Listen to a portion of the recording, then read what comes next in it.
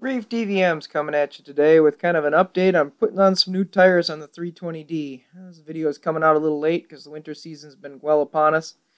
But we cleaned up the 320D John Deere Skid Steer. Oh, got the engine bay finally the way we want it for going into the winter, and then got everything filled up, got the oil there changed and stuff, the hydraulic fluid, got the windshield washer fluid, everything filled up that we needed.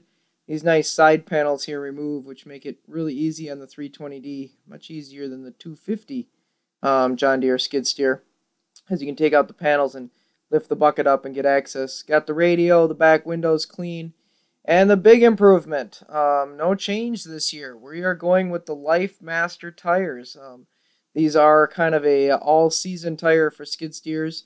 They're not the grippiest in mud, but they work really good for sod, gravel, and snow, which is what we're after here. I mean, this skid steer has a rating of about, I think, 48 horses or so. This one happens to have the quick attach.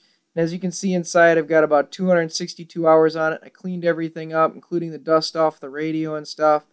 So it's really, really set for winter. Now, this one doesn't have a lot of bells and whistles, but it has the quick attach, got the mirror, got the top that you can see through, all the gauges here on the side. We really like this little beast, and with everything cleaned and armor all, we're all set for basically get out in winter and get some things done. Love the defrost system. This engine is a turbo. It's got an intercooler on it. Holds about 19 gallons of fuel, which is great.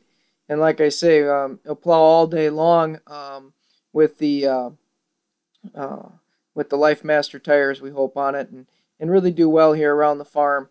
We plan on even putting on the Boss on it, which is the 7.5-foot blade there that we keep on the big boy at times. So again, that's a look around the pressurized cab, and as you can see there, the snow is starting to pile up on our place. So we're going to show you how it worked.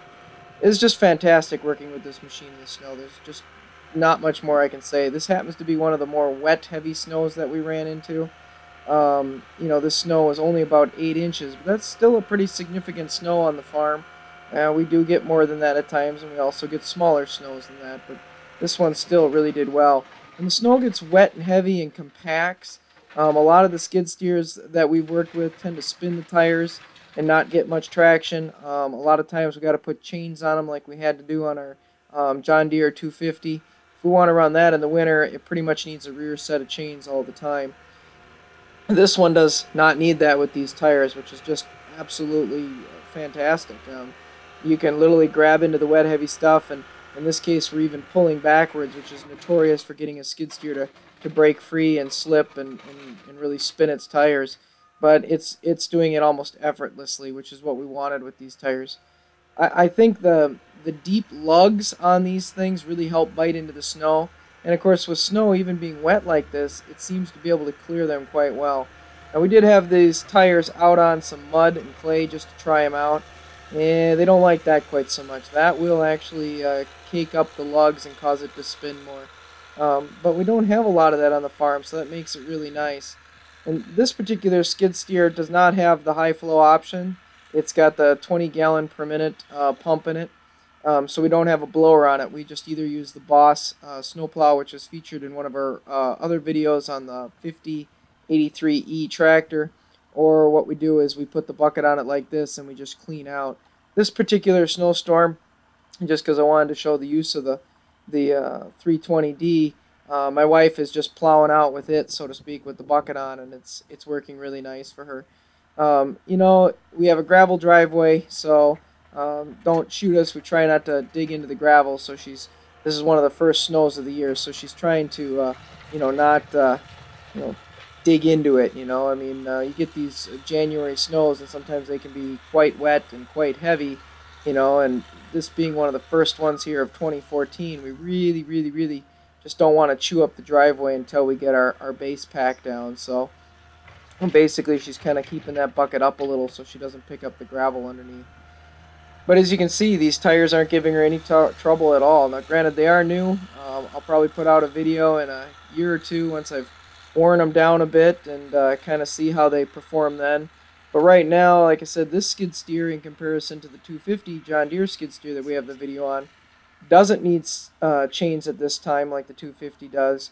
and certainly has plenty of power to get up and down the front hill here, moving up and down the driveway and moving the snow without skidding. So I really like that. And of course, for her inside, it's quite comfortable. You know, with the heated cab and stuff, this particular skid steer is really a fun machine to drive. So as you can see, she's working her way up the driveway here, and she's moving quite a bit of snow with that bucket. She's kind of using it like a plow right now, which is probably maybe not the most ideal way to move snow. But again, this is what we had on it tonight. The snowstorm kind of came up on us fast, and we thought, well, it'd be a good night to get out there with the camera and shoot the skid steer out there working.